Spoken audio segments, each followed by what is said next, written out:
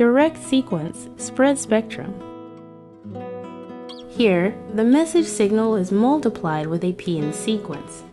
PN sequences are used to spread the transmitted signal over a wider bandwidth, improving resistance to interference, jamming. The multiplied signal then passed to a BPSK or binary phase shift keying modulator to transmit the signal through the channel. At the receiver side, the signal is demodulated by the BPSK demodulator. The demodulated signal is then multiplied with the same PN sequence signal to get the original message.